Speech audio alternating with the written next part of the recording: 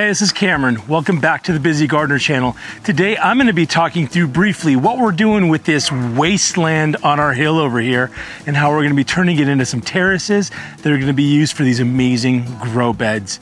Let's get busy.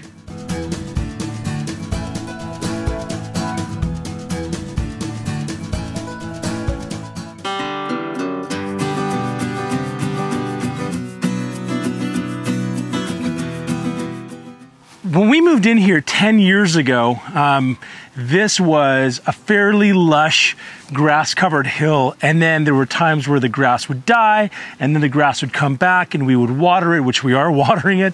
But what would happen is the way that our lot and the lot above us is situated is that there is a ton of rain runoff that would create this river right down the middle of our yard, washing away all that soil down toward our patio over here. And what that meant for us was that whenever we would try to plant, so I tried to reseed it, I actually got grass plugs that I planted all throughout, and our efforts have just failed on here as far as grass goes. Now, grass is one of those things where it takes so much water to do. It's not productive. I mean, it's nice in the sense of being able to walk on it or kids to play in it, but a whole hill covered with this and maintaining that really wasn't doing a lot for us with respect to something that's big on our heart, and that is growing fruits and vegetables in our yard. Obviously in the orchard, you've seen that many times.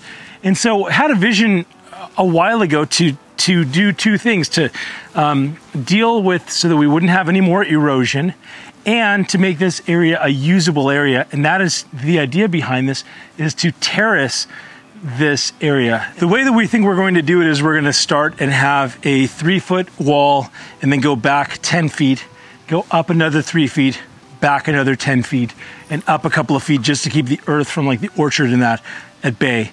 And so that we're going to have that on both sides, on this side of the eventual stairs and then on that side of the eventual stairs.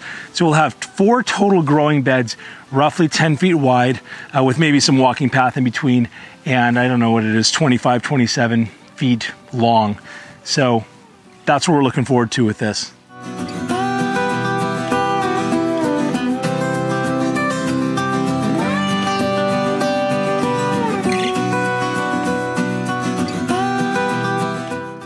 A guy we're working with to come and make this thing a reality came out this weekend, and we spray painted off some areas, and we think that we're gonna have like some stairs going straight up this area here. One grow bed with like a rounded thing. We're gonna have space on this side for a truck to be able to back up, so that way when we've got want to add new compost or whatever kind of soil to it, we'll be able to do that. And we're really excited about this.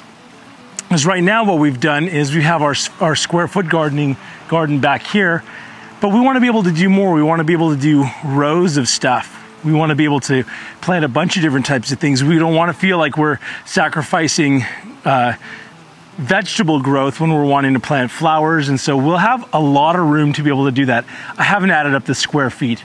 Off the top of my head, we've got, I don't even know how many square feet. Let's say like 15 feet. Of growing by 30 feet. What is that? Is that 450 square feet? Wow. 450 square feet of gardening is actually a ton of gardening, considering that we had like 60 or 80 or 90 or whatever it was back here. So we're gonna be like quintupling our garden size. And so really excited about that. Kind of a final thing as we're setting out on probably doing this project is being able to grab seeds and save the seeds and plant the seeds in some sort of meaningful way. It always kills me when, you know, we want to have some variety down in our garden over there. And so you buy a seed packet, and the seed packet has like a few hundred seeds in it, but you only need to use 20 of them because you want to plant other stuff. And so then you end up, you know, the other seeds go bad. They're not going to germinate in the same way the next year. And we want to be able to do a couple of things: grow a bunch of something, and also, when we save the seeds, have those open pollinated varieties that give us, you know, whatever you save the seed, it's going to be the same kind of plant the next year. So we're excited to do that as well. This is a huge project for us. I'm going to be making some videos to chronicle what's going on here, and as we embark on planting here and get more into the vegetative things, vegetables, and even like a nice beautiful flower area, I'm going to be sharing that with you. And I'd love your thoughts. Is there anything I should be looking out for as we do a couple of retaining walls? Is there anything I should be thinking about in terms of the type of soil? You guys opened my eyes as far as doing the sandy loam. Gary from Laguna Hills Nursery, watching a video, few of you guys mentioned that. That was really inspiring. That opened my eyes to think through this a little bit differently. So as you think through this and throw in some of your feedback or thoughts, I'd love to hear what are ideas that you've had. What has worked for you in your yard as you've embarked on creating more usable space, something that's more productive space. Would love to hear it. It'd be a big help to me. So if you're not yet subscribed to the Busy Gardener channel, now would be a great time to do it. Hit the like button because that makes me feel oh so good. Notification bell will let you know when new videos posted, so that'll make you feel oh so good.